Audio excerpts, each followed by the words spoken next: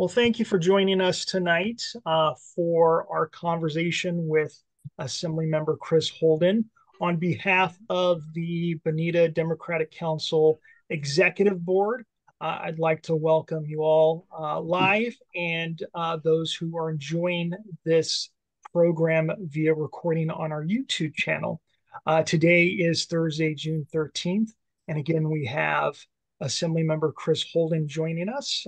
Before we start, just wanted to go over a few items, remind everyone how they can get connected and stay informed with the Bonita Democrats. We have a website, Facebook page, a group that's both private and a public presence on Facebook. We are on YouTube. We are on Instagram. And memberships are as low as $10 per year. So for those who are not yet a member, please consider joining us officially. There is a ActBlue link. We are past our 2024 membership drive, but you can join at any time.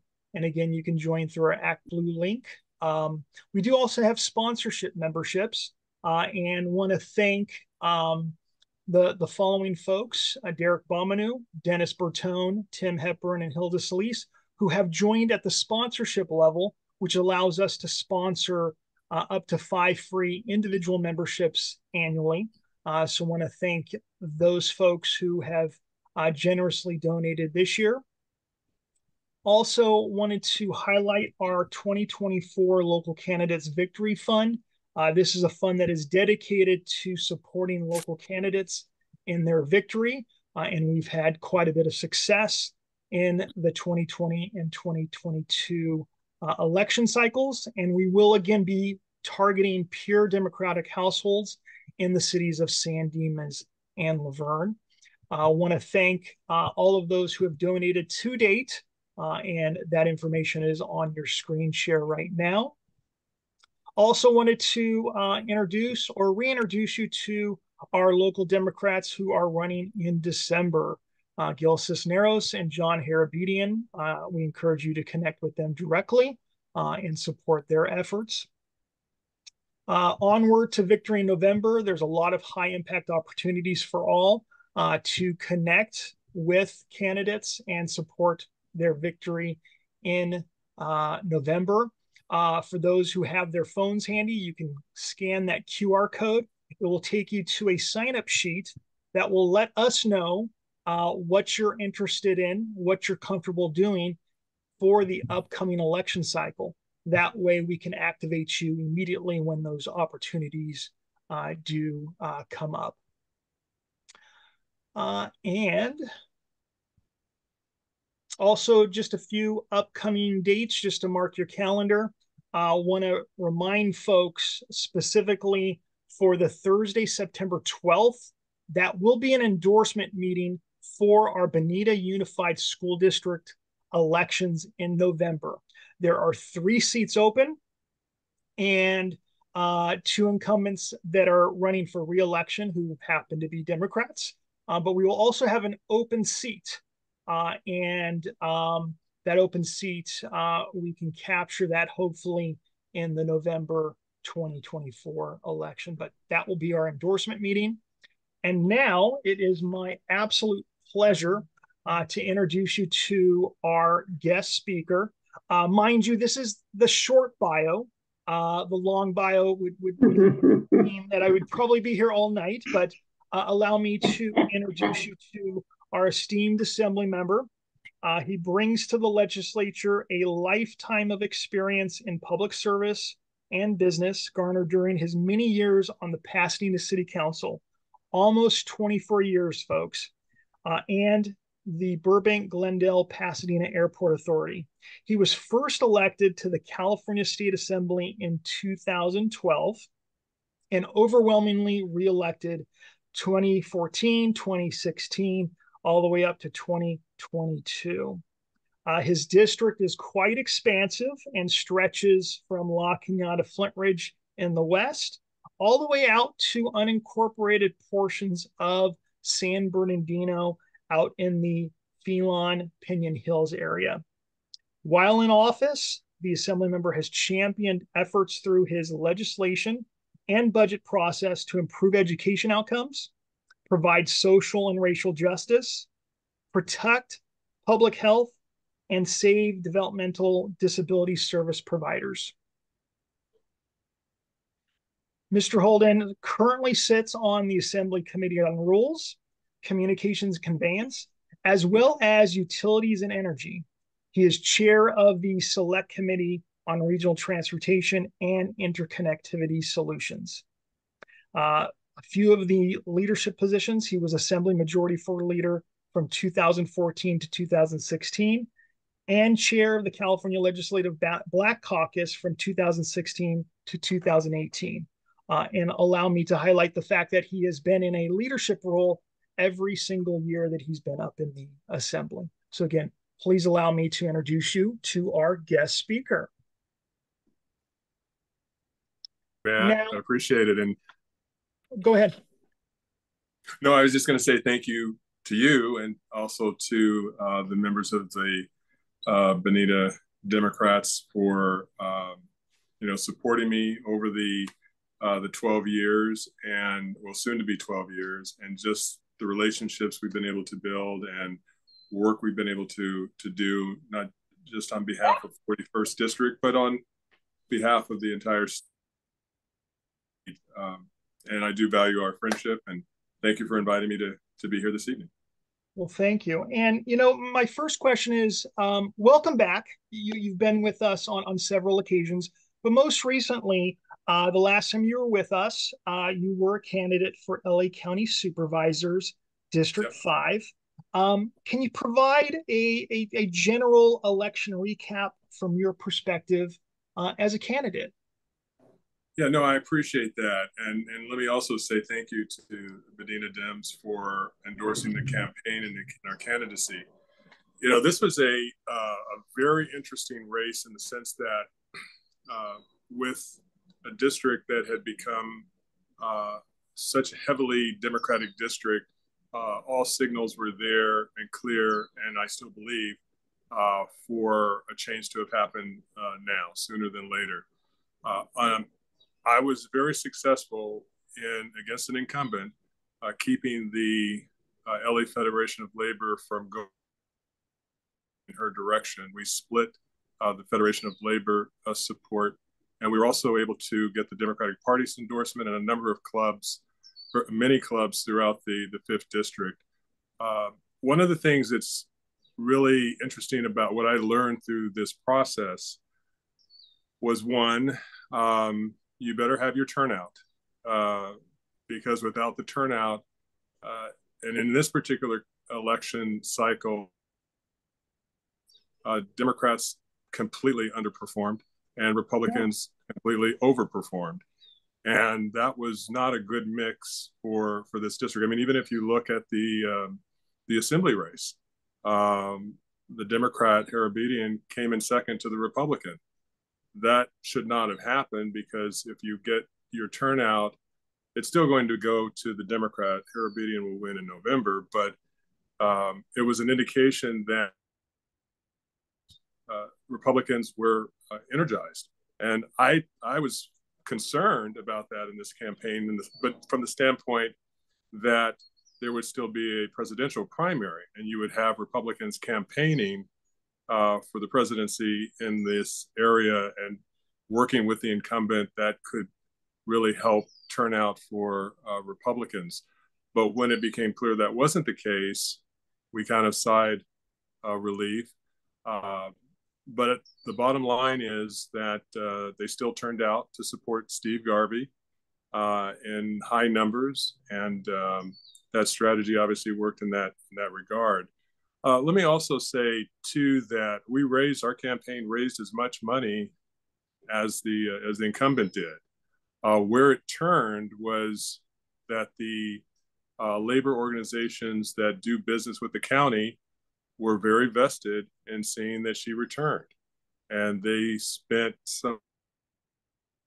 upwards of $4 million, $4 to $5 million, when you include those who were attacking me. That's a lot to overcome. And if we had just had the turnout numbers that we were hoping to get, not record-breaking numbers, but just somewhere in the high 30s, we think that would have been enough to pull her under 50%. And then I think she even knew, and that's why I do everything against the wall to try to get the election finished in the primary, because the general election, we were assured of a higher turnout amongst Democrats. And I think that would have given us the kind of advantage that we would have needed. So without having those who were supporting me from labor kind of match that, we were at a disadvantage. As all of you have seen and know that, because I came home and I was trying to sift through all the mail to find my pieces of mail. They made her look like she was a lifelong Democrat. And, a couple of behind the scenes issues that really hurt me as well was that the Planned Parenthood never gave me an endorsement interview. I had, and part of it was because the affiliates for Planned Parenthood were cut out of the process. So the San Gabriel Valley affiliates, who I had their support, had they been given the opportunity to weigh in, were not. It was the LA Project that basically drove that, and they just basically gave the endorsement to her. That was a big turning point from that standpoint, because in our polling, Planned Parenthood was probably the most coveted endorsement that you could have. So for them, and I had a 100% rating on all my votes, Planned Parenthood, and so we were able to garner support from the local folks, but it became sort of a battle of who really had Planned Parenthood's endorsement. And it even went to Sacramento and up higher levels to basically say that I could not use the information that I was putting forward. So that was a handicap. And then the last piece was that the labor organization of which I was carrying their fast food worker bill endorsed her, which is a mind blower in and of itself, considering how hard I was getting attacked from those who did not want to see that bill move forward, who were also supporting her. So I mean, she was able to get her cake and eat it too. But again, even with all of that, and even with the negative mail that was not true and misrepresentations that I couldn't respond to because I didn't have enough money to do it, if we had just had a better turnout, it would have yielded a better result. And so that's going to be a very important underlining conversation leading up to November, because Democrats, if they take this election lightly, it's going to hurt. But I enjoyed this process. We had a lot of support from a variety of organizations, from elected officials. Adam Schiff and others endorsed the campaign. Laura Friedman and many members who are now headed to Congress themselves endorsed the campaign, made a lot of friends in the Antelope Valley and points beyond, and it is a massive district. I can't begin to tell you how many miles I put on my little car in the last year. And I'll just say this last point. It was a little bit challenging, as it turned out, to be everywhere I needed to be, considering my commitment to my job in Sacramento. So Monday through Thursday, I was in Sacramento, and I only had then Thursday evenings, Sunday to campaign. Not as an excuse, but so much was going on during the course of the week that it took me away from being able to be here in the district and continuing to meet people throughout this very vast district, in a more accelerated way. So we had to constrict a lot of that activity to Friday and the weekends, and then I was back on the plane and headed back to Sacramento. So, and it's really hard. You got to raise a lot of money, but I made a lot of contacts. I made a lot of friends. I have a lot of support, and everyone's now saying, "We hope you do it again." So we're contemplating what that looks like, but the process was interesting and important, because I ran because there were important issues to run on. You look at the central jail, still a problem. juvenile detention, still a problem. An environmental disaster at Chiquita Canyon, that is still a problem. And I think that we needed to have someone who was going to take these issues on in a more urgent way. I have nothing personal against the supervisor, but we just needed more energy and more attention to some of the details. So, we're going to continue to work hard to continue to put forth our good legislation and run hard to finish this term out and be prepared to see what we can do the next time around. Thank you so much. And I will join the choir. I do hope to see you in 4 years and that name on the ballot. So thank you for that response. I do see that our Mayor Tim Hepburn jumped on. So before I go to the next question, Tim, are you available to say a few things? I sure am. I'm here. Can you guys hear me? Yes. Hello, Mr. Holden. How are you? I'm doing good, Tim. Good to hear your voice. I'm on my cell. I'll pop on my video. There we go. Hey, there he is. I'm out in this beautiful Laverne weather here. I just want to echo. It was a tough fight, and I didn't like a lot of the campaigns that were run with negative campaigning. I don't think kindly of it. I just don't like it. But I think you did a heck of a job, and you have been such an amazing supporter for our communities and all our communities, especially in your area that you cover. And you've been generous with your checkbook. You've been to our openings and our gold line. You've been a proponent of active transportation, and you really have been just an amazing advocate for all of our communities.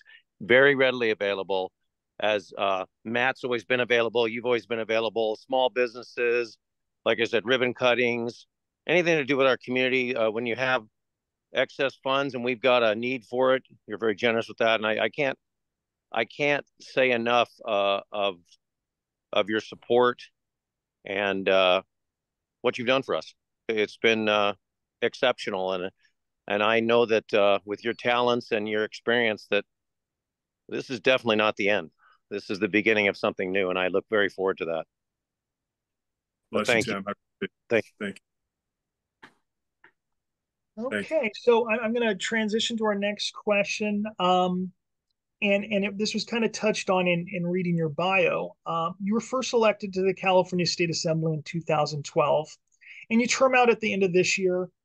Prior to your service in the Assembly, you served almost 24 years on the Pasadena City Council. While on the Pasadena City Council and more recently while you're in the State Assembly, are there any accomplishments that you're most proud of? Oh, wow.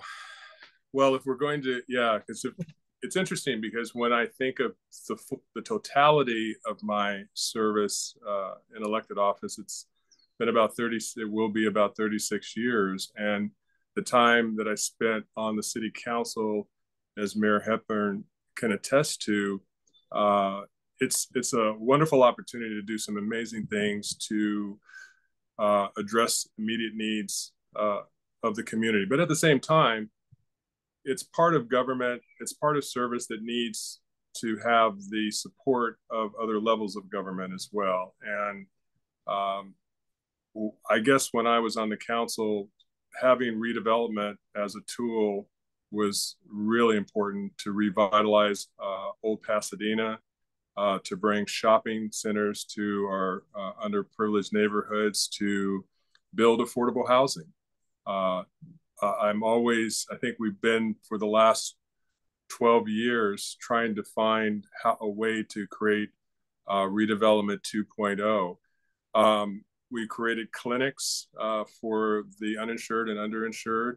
But having said that, probably the one thing that I would say that stands out that links not only my local city council service to that with the state and the assembly has been the gold line.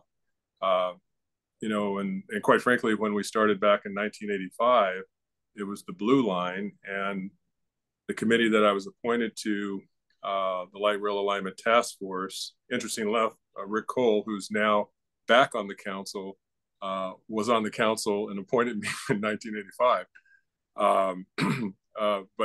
But I think that was an important entry point to being a part of what has turned out to be a 30-plus year community locked arm to arm effort to bring this important regional transportation system not only into the San Gabriel Valley, which there was the job of that task force to figure out what route it would take, but as it is now is extended throughout the entire San Gabriel Valley, it is amazing what the potential could be. I will just say this, that we sent a letter out back at the end of May, and Mayor Hepburn has been an amazing partner. This is not an undertaking that falls on any one person. It is a shared victory for all. But it was also a major commitment along the way to make sure that LA Metro was hearing the San Gabriel Valley's concerns about resources for the Gold Line, and when regional bond measures were being contemplated, to make sure that our project was going to get the appropriate funding in those plans. And I think that what we were able to do, one of the first things I was able to do as an Assembly member, was bring together the mayors of the San Gabriel Valley to meet with then Mayor Eric Garcetti, who played a prominent role on the LA Metro Board, to let him know how important it is to not forget our region. The county is so large and vast, and there's so many special interests within every segment. It's what makes California a hard state to work with the federal government, because there's never the kind of unity that they need to see in order to be able to lock in and provide resources accordingly. We usually have projects that compete for funding, and that makes it very challenging.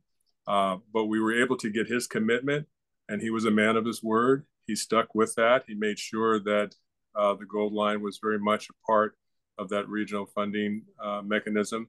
But then when we ran short, we needed to make sure that we were able to get more money. Southern California Council of Governments played a major role. We were able to find some state money.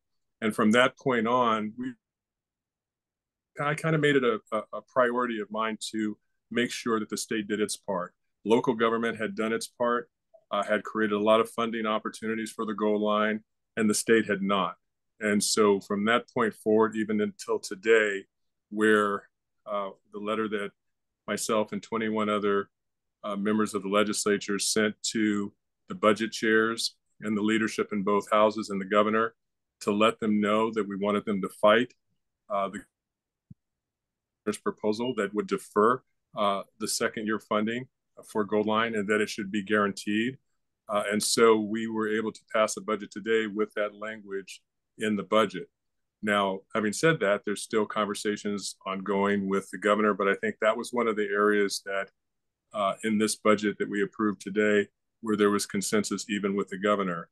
So we continue to stay vigilant, but I think we are, pun intended, able to start seeing the light at the end of the tunnel, which then allows us to pivot to be in a more focused position of celebrating, and communities celebrating and planning and doing the things they need to do to engage community, as this project then is going to be built from Pomona into Claremont and Montclair.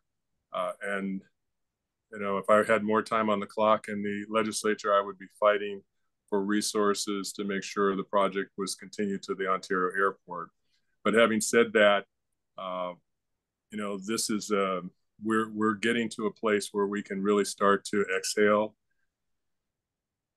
Say just this moment, but we're in pretty good shape, and a lot of that goes to Mayor Tim and all of the other electeds in the San Gabriel Valley and members who served on the the Light Rail Alignment Task. I mean the Gold Line Rail Authority. That's all been part of the ingredients of success in this. And so I would call that probably amongst a variety of other things. And I've got a lot of them to talk about. It's work we did in the legislature, but because that cuts across pretty much my entire 36 years in elected office, I would say that is the standout. Thank you so much. And I did notice that another long-standing public servant in the San Dimas and San Gabriel Valley has jumped on. Former council member Dennis Bertone, thank you for joining us tonight. Would you like to say a few things? I don't know. Can you hear me? I can. Yeah. Yes. Okay. Well, I would like to thank the speaker for being such an outstanding supporter of the Gold Line. It just wouldn't have happened without him. And it is really encouraging to see that our leaders take on the things that we need for our area. So I want to wish him the best of success and thank him for all he has done for the area and the city of San Dimas and the San Gabriel Valley. And Matt, you're doing an excellent job. And thank you for your efforts for the Democratic Club. Thank you very much. Thank you. Thank you. Well, I do want, you have so many noted accomplishments. And I wanted to highlight one in particular in the education sphere. You have been termed now the father of dual enrollment in California. For those who don't know dual enrollment, another way of saying that is early college. What does that mean to you? Wow. Well, it runs a close second to Gold Line. And again, that's in many ways, they're different. But that was an initiative that really kind of caught my attention when I had conversations in the early part of my service around 2012, 2013. And I was hearing about how we could create more opportunities to fill the achievement gap, give young people who were coming from underrepresented areas an opportunity to understand that college can be demystified and that they can excel, they can take the coursework, they can do it even as a high school student. Many of us know and recognize the AP program, which is an honors program where high school students can start taking higher level of courses in high school, but their high school, they have college application. And if you go through a program, you're able to get credit. And if you pay for a test and then you pass that test, then you get the credit for college through that program. But dual enrollment was more of an opportunity for high school students to have, in this legislation under AB 288, which back in 2014-15, we initiated. It was really designed to create up to 15 units of college courses that a high school student could take. Over the years, we've added more college credits that could be transferred for a student.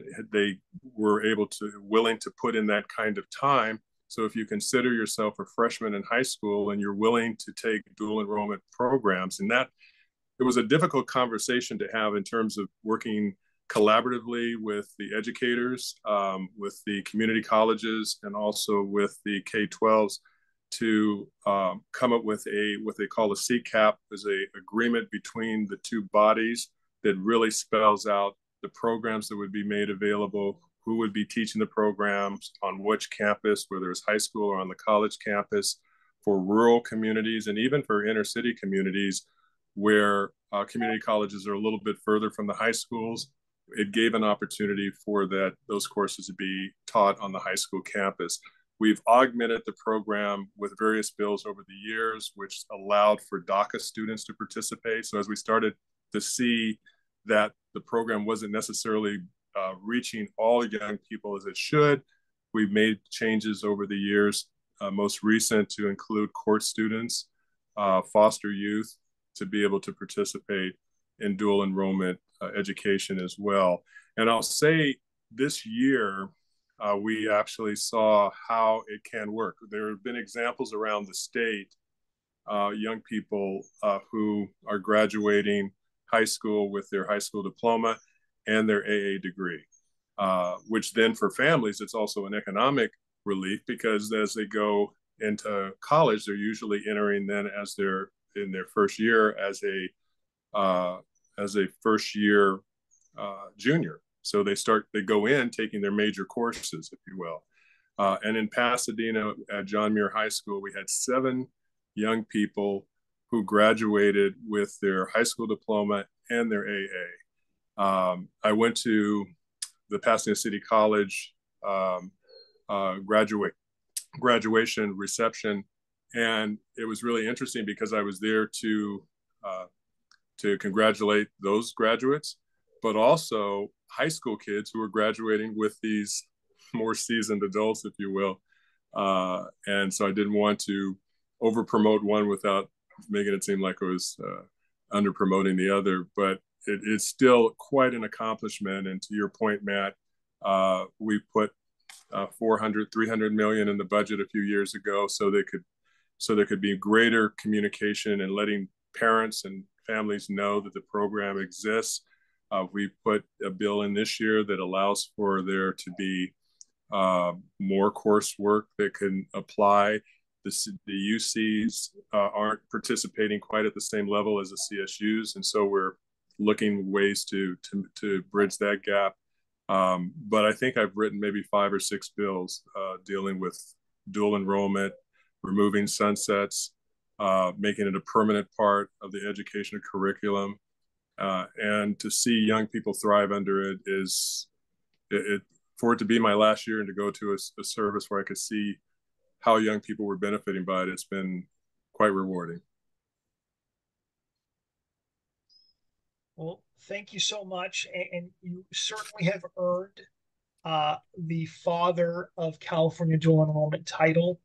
Thank you for your multi-year effort to make that happen.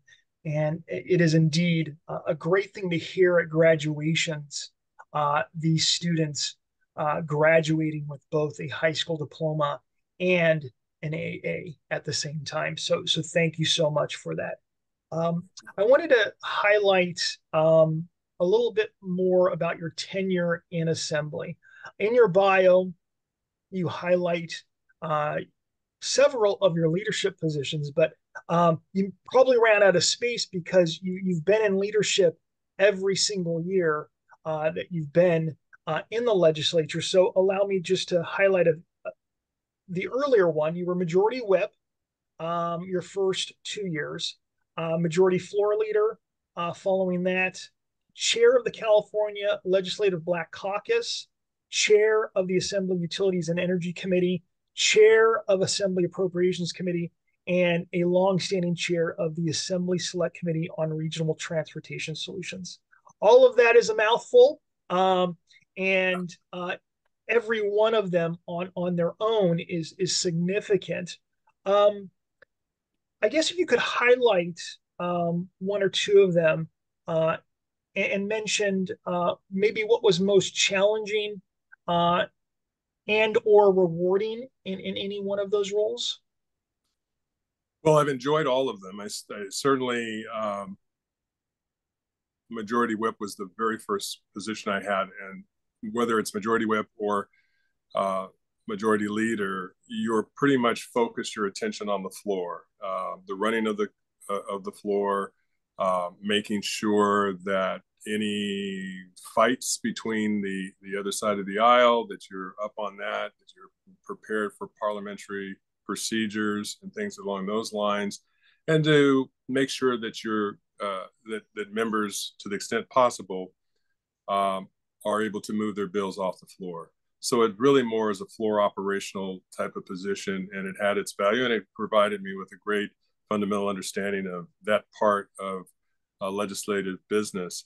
But when I had the opportunity to serve as a committee chair, that created a completely different paradigm shift for me. And even though appropriations is an amazing committee, you get to see every bill on both sides of the legislature, bicameral. You see all the Senate assembly bills as well as the Senate, and you determine whether they move or not. I always tried to be fair in that role. I always try to, even with Republicans, be fair with them, and I think they see that and appreciate that. But the job that I think I had the most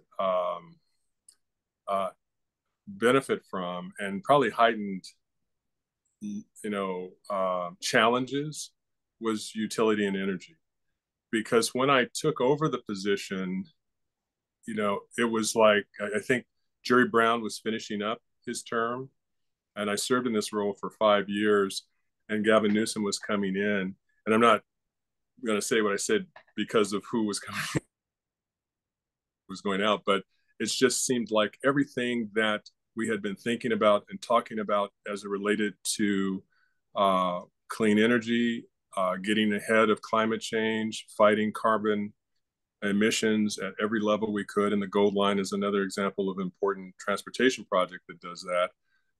But it seemed as though everything that could go wrong did during those 5 years. And I say it's only because we started to see high heat events where Western 14 states were hot and experiencing heat waves all around the same time. Wildfires became catastrophic wildfires. While I was chair of the committee, 8 of the largest of the 10 historic fires for the state, 8 of them happened. 8 of those 10 happened during my term. Utility caused in some cases, and other cases not. But those that had utility causation, down power line, or because as a result of the heat and Mother Nature basically accelerating her fury, you had high hurricane force winds that would rip through the canyons, take out poles and sling them the length of a football field. Those live wires would hit the ground, and there you have it. So a whole host of reasons that these fires were happening, but because of the vegetation on the ground and the wind that was moving, the Paradise Fire, when I visited that site, you could see at the top the trees were green. At the bottom is where they were scorched because the wind was moving them so fast through the communities. And so those type of things put us in a position where we needed to figure out, how do we deal with liability of the utility? We had the largest utility in the country, PG&E, went into bankruptcy. We had to figure out how to deal with that. Because of the high heat events, people were using their air conditioning at 11 o'clock at night in Central Valley and other parts of the state, and it put an amazing pressure on the grid. And in 2020, August of 2020, we had rolling blackouts because we didn't have enough power on the grid to meet the demand at that time of the day.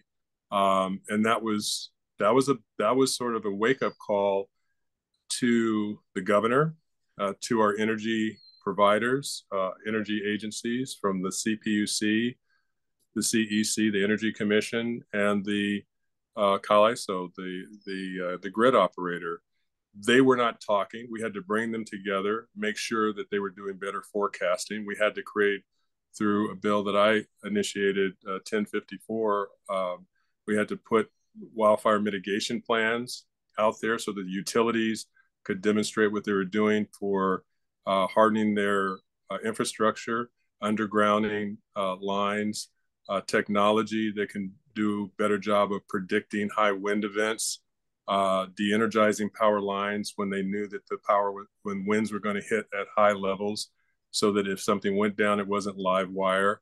That was always a challenge in and of itself, because these utilities were awful in terms of segmenting where they needed to shut power down, and they would shut it down for large swaths, especially PG&E and Edison to some degree.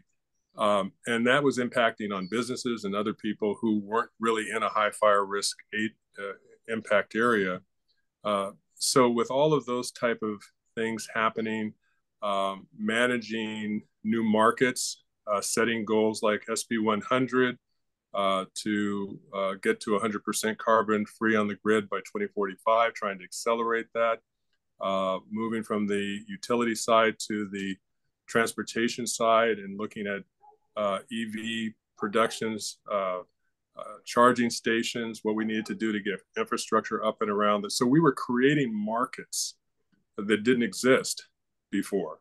Wind and solar were pretty much it. Now we're looking at offshore wind, lithium development, geothermal, the lithium development to help us get in a position for battery storage to have long duration battery usage, which is a game changer. You go from 4 to 8 hours of being able to draw on solar power to 3 to 4 days. And we're getting to that place, and technology is becoming our friend. Decarbonization. I mean, all of these things were part of the conversation and still are.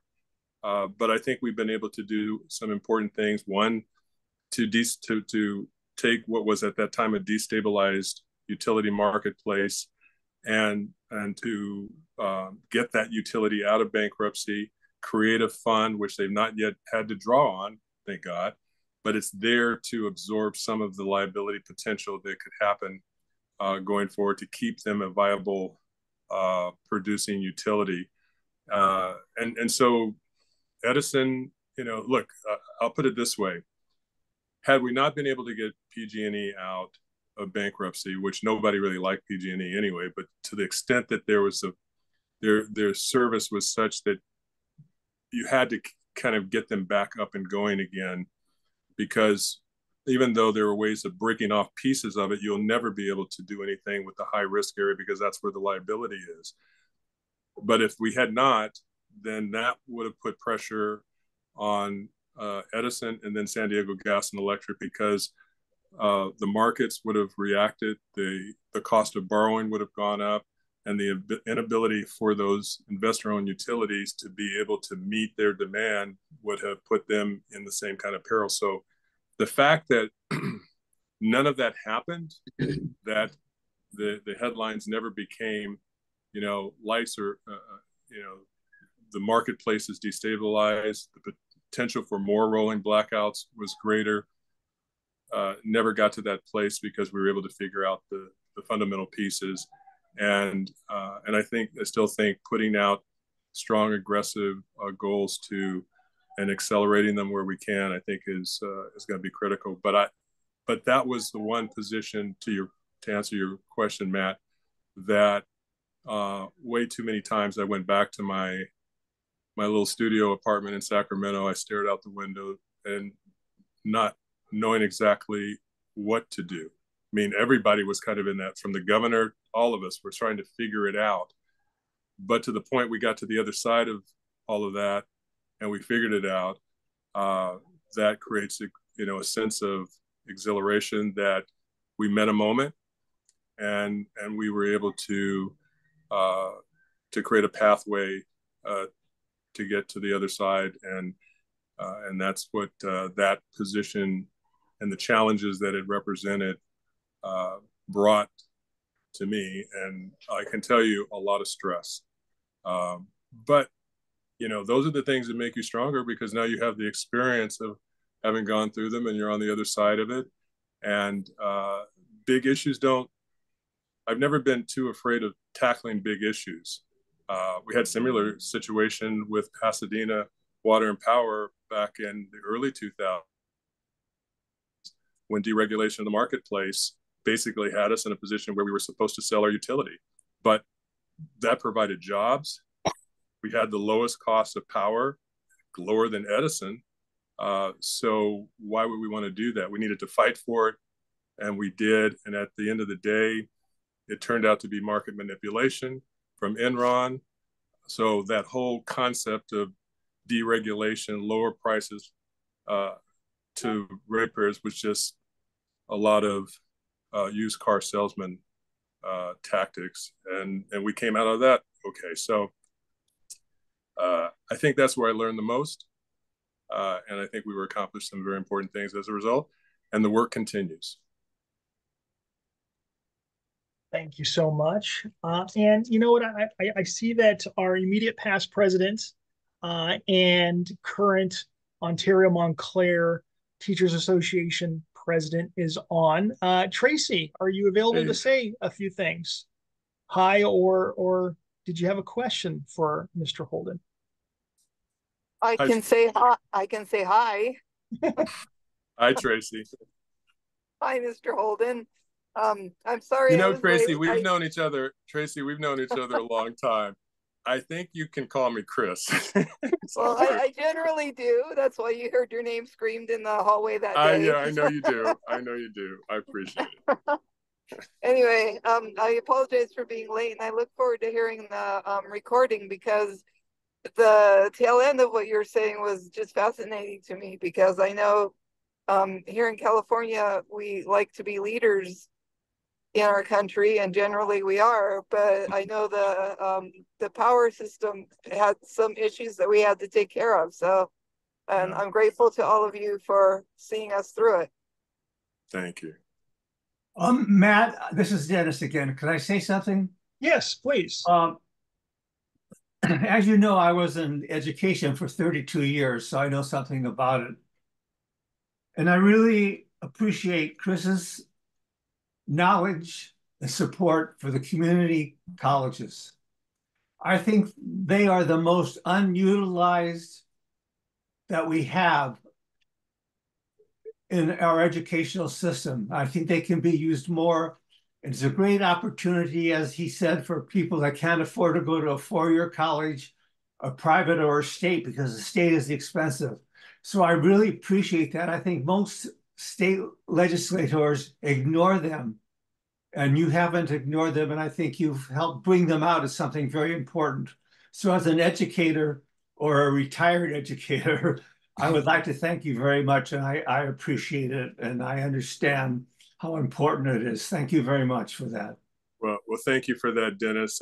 I will say, too, that the community colleges have really benefited from dual enrollment, because it actually helped their enrollment during and after the pandemic, where they saw the enrollment drop off. Dual enrollment kind of filled in and caused those numbers to kind of flatten out or go up. And so many of the community colleges have said if it were not for dual enrollment, they would have taken a big hit in this transition from through the pandemic. So I just say all that to put an additional emphasis on what you said, that community colleges are an amazing asset, and this seems to be a good tool to help elevate them in their importance, but also to make the resources that they have available highlighted as well. Thank you. Thank you, Dennis, for that. And I did also notice that we have a veteran grassroots activist who is a champion for democratic values, candidates, causes. Zephyr Tate Mann is on the Zoom tonight. Are you available to say a few words? Hey, Zephyr. Thank you, Matt. I'm not too sure I want to be called a veteran, though. Oh, okay. Good evening, everyone. And of course, I was disappointed that my candidate, Assemblyman Chris Holden, was not elected as our representative to the Board of Supervisors. So I just say the same thing that many people say to my husband, who is a war veteran. Thank you for your service. Thank you. I appreciate to you being elected next time around. And of course, we will be here to support you. Thank you, Zephyr. I appreciate it. I have kept in touch with your accomplishments and some of the things you haven't mentioned yet that I logged into my memory that you have done that was remarkable and in things past. So, thank you. Yeah, don't stop now. More work ahead. I'm not done. I'm not done. I've got, Zephyr, I think, as I said earlier, the reason I mean, that's a tough job, supervisor. I mean, every tough issue runs through county government, and because of the size of LA County, even more profound, where there's homelessness, mental health challenges, some men's central jail and the challenges there, youth detention centers that are going to have to close and no place to put the young people, foster youth system and how broken that is, And I guess for me, I always look at these races as an opportunity to go back to the voters and say, have I earned your vote of confidence to go back and fix the problems? I always work hard to be able to respond to community needs because, I never view the seat as mine, and I want to make sure that if I am doing a good job, that I have something to say and show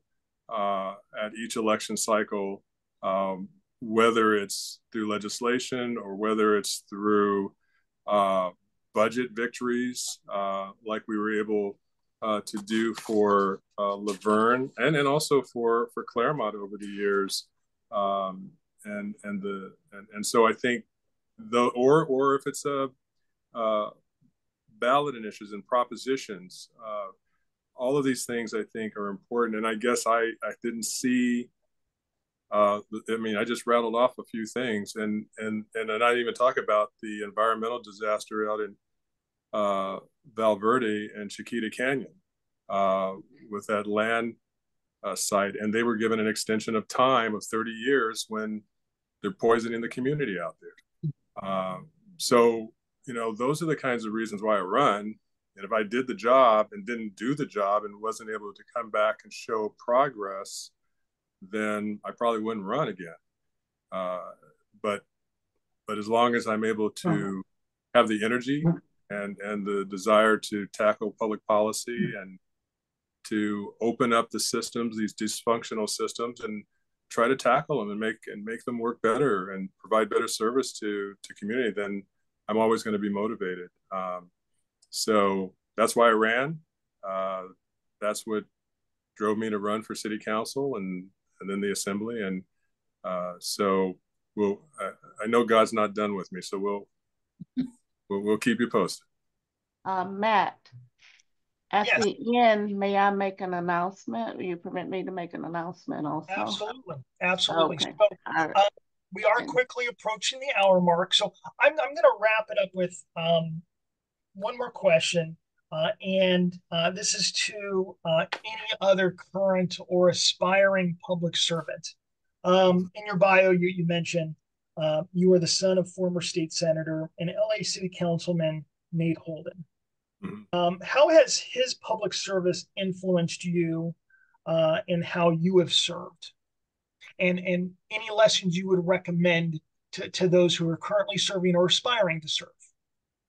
No, I appreciate that. I'm very fortunate because, my dad has been in politics and community service and community activities and democratic politics forever. He ran for office a number of times before he won his Senate race. He run for Congress, he had run for the Assembly, and he came up short back in the late 60s and early 70s.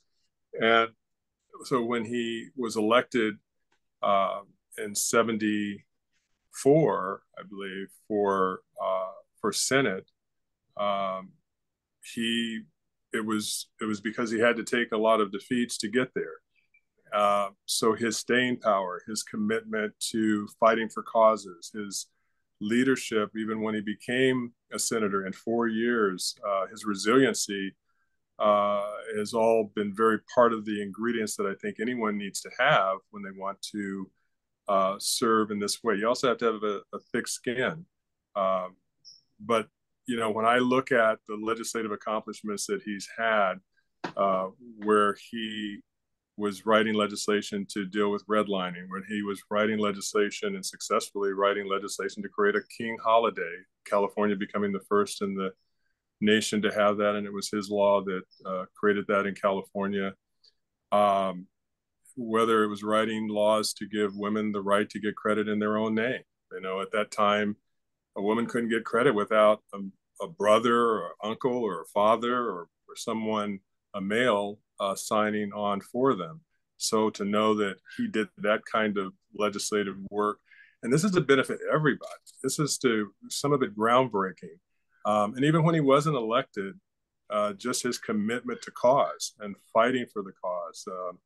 He was president of CDC, and he was involved in the McGovern campaigns, and and fighting the good fight.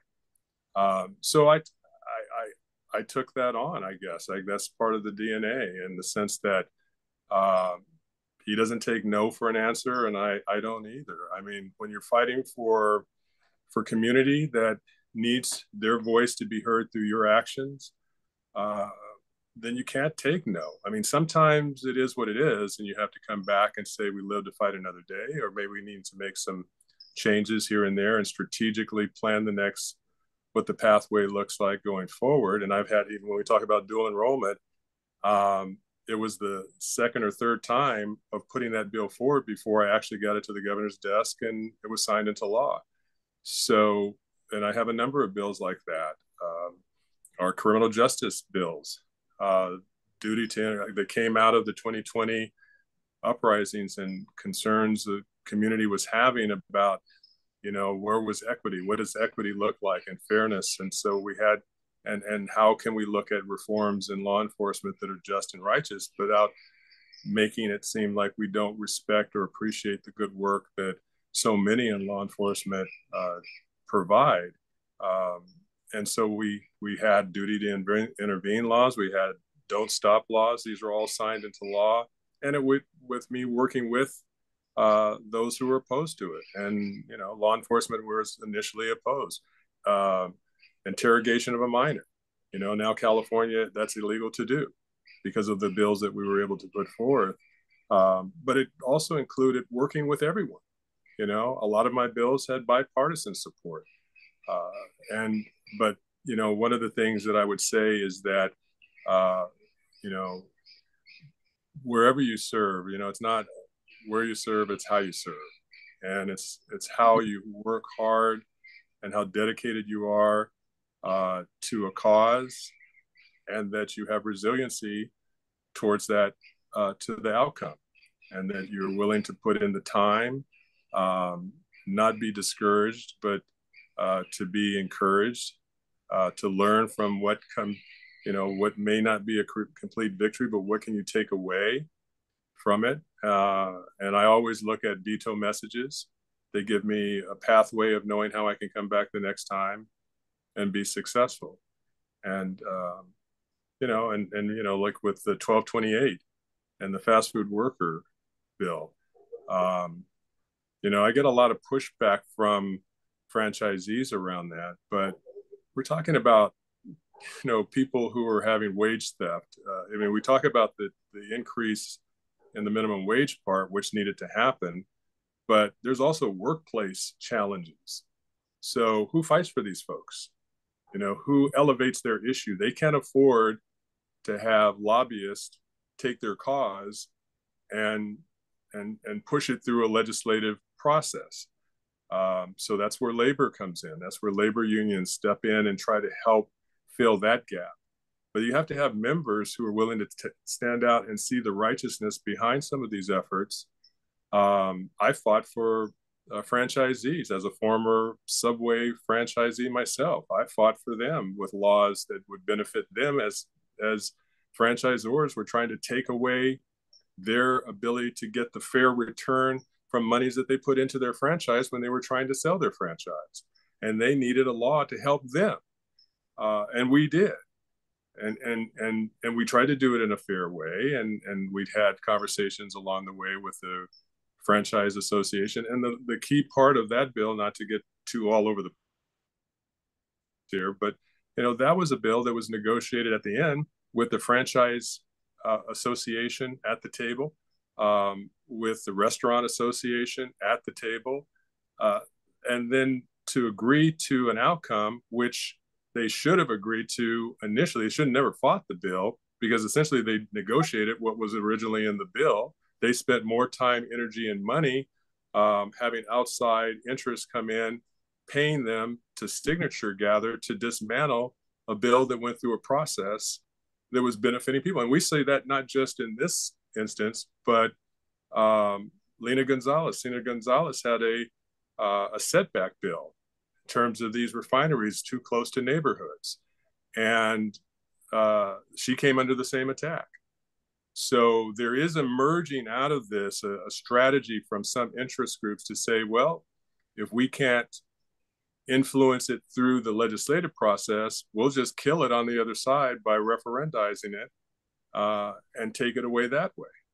And you'll see some other efforts that are underway as it relates to the ballot this year. That's another effort that's being taken. So I say all that to say, my dad taught me how to fight. I have a different style. I'm too big to have his style. I mean, if I was a bull in a china shop, I think everybody would be like, oh my God, but I have my style. But when pushed into moments, that fight comes out, and I think it shocks some people across the other side of the table. But we've been successful building coalitions, and to be as transparent as I possibly can, as I do all my legislation, as I work with community. And I would just say that it's not where you serve, it's how you serve. Thank you so much. And thank you for fighting the fight for students, teachers, the environment, social justice, and just to name a few. So we are past our hour allotment. Are there any closing words that you'd like to share before I then transition to Zephyr and her announcement, and then we'll get into the general business of the club? Yeah. Well, let me just say that 12 years goes by really fast. And I remember when I came out to meet many of you for the first time, and there was so much excitement. Thank you for making me feel it was all me, but I know that it was just knowing that Democrats were going to have an opportunity to represent you, because reapportionment had drawn the lines differently, and Republicans were then marginalized and were not going to have the same impact on representation of the various communities in the eastern part of the district that they once did. And that ushered in an opportunity for Judy Chu, for an Anthony Portantino, and for myself and others to represent the communities of San Dimas, Verne, and Claremont, and including Upland. I mean, when I first got elected, I was biting my nails because the San Bernardino vote was coming in before the LA County vote. And I'm thinking, oh my God, I'm behind. To where we got before reapportionment just took place again, we got to the place where communities like Upland were starting to vote stronger for us, and some of the other eastern parts. But I will say that you've always been kind to me from the very first that we've had a chance to meet. You opened your doors, you had get-togethers, you listened to what I had to say, and you supported me, and you supported me along the way, and I really do appreciate it. And we'll always hold you all dear in my thoughts. But like I said earlier, if I felt like I was done, if I felt like I'm exhausted, I just don't have any more, I want to do something different, I'd let you know that. That's not how I'm feeling. I'm working on some ideas and working with the governor's office and trying to put some things together. So I will keep you alert as they start to take form and to become real. And then we can, because I need a short-term plan, and then I need a long-term plan. And the short-term plan has to be how do we keep the bills getting paid. And I've got a lot of years in PERS, and I have actually, they don't pay you on a city council, so my PERS numbers in terms of income is I'm being very transparent here, by the way, to let you know that my priorities are there, but my long term is to position myself where if all of you think it's a good idea and the pathway looks good for me 4 years from now, then we can give it another shot, and I think we would be very successful. Thank you so much. So thank you. Thank you. Now, Zephyr, did you want to make your announcement before we transition to our general membership meeting portion? Okay, thanks very much, Matt. Remember the Assemblyman said regarding his campaign, financing the campaign is very important. So therefore, we're attempting to do exactly that with the Tri-Counties Democratic Club on Saturday, June the 22nd from 11 to 2. We are having a luncheon, and it's a fundraising type of luncheon, awards luncheon, and you're all invited. This is fundraising because we have some candidates in California for Congress. If we can get them in, it will change the composition in the House of Representatives. That's important if we want to change it. So I think I have sent some of the information to Matt, and he might want to get it out to you, but it's going to be at the DoubleTree Hotel off of Temple in Diamond Bar, and that's from 11 to 2 p.m. Saturday, the 22nd.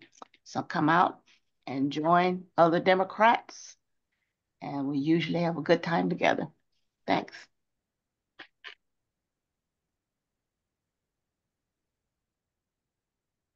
Thank you so much, Zephyr, for that announcement. I'll follow up this meeting with another email out to our members to remind them of that event and fundraising opportunity. I am going to conclude this speakers program with a lot of thanks. Thank you, Assemblymember Holden, for joining us again and extending your hour beyond the limit of the hour. So thank you for the conversation. Thank you for sharing your legacy of service. We could probably speak with you for hours upon hours and still not scratch the surface. So we are so fortunate to have had you serving our district. We all enjoyed meeting you as candidate Holden and getting better acquainted with you through your years of service to the 41st Assembly District. So I know there's still a few months left. We are looking forward to your continued service in the remaining time that you have, and we're looking forward to your next steps. So again, thank you for joining us, and we will conclude this portion of the program and transition to our membership. Go ahead, Mr. Holden. Matt? Yeah, if I could, I just wanted to, I'm sorry, I know my time is up. This will be very quick, but I just want to say that I could not have been nearly as successful in the things that I've been able to do representing the district if it weren't for having, and I know you have another hat on that you're wearing today, Matt, but I have to acknowledge your role and the things that I've been able to do. You have been very much a part of our success, and I want to thank you publicly and thank you for your family's commitment to this cause as well and your amazing service to the 41st District. Thank you. Thank you.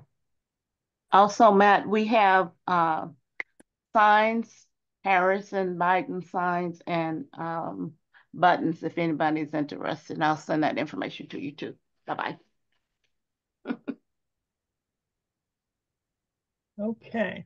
Have a good night.